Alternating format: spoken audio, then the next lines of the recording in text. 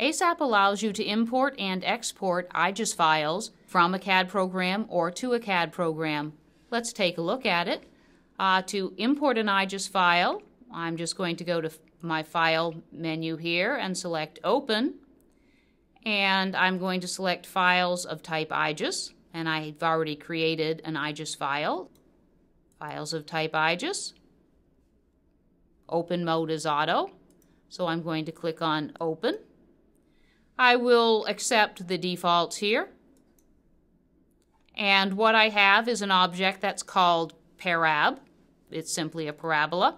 I can choose to modify the information as well. For instance, I can put media information, coding information. So if I select modify, for instance, I might, since it's going to be a reflector, I can put a reflecting coating on it and say that the surface is in air. And I can also choose to make it any particular color of interest. And today, I want a magenta mirror. So I'll just click on OK, select File, and then Finish. And I have my IGES file within ASAP. I can run the file, and we can take a three-dimensional look at the object. And here's my parabola that I created in a CAD program and I've brought into ASAP. Similarly, I might have a file that I've created in ASAP that I want to send out to a CAD program. And in this particular case, what I've got is a sapphire dome, or the material doesn't matter. I have a dome. So let's run the file and take a look at the geometry. So again, I've just defined the inner and the outer surfaces of the dome.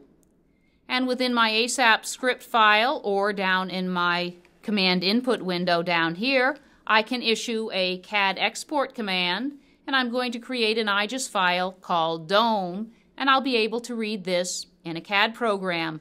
And in particular, I'm going to open up SolidWorks, and if I choose to open SolidWorks and go to my current ASAP working directory, I'm going to look for files that are of type IGES, and I have my dome. So let's open it up. And we'll choose to run the import Diagnostics.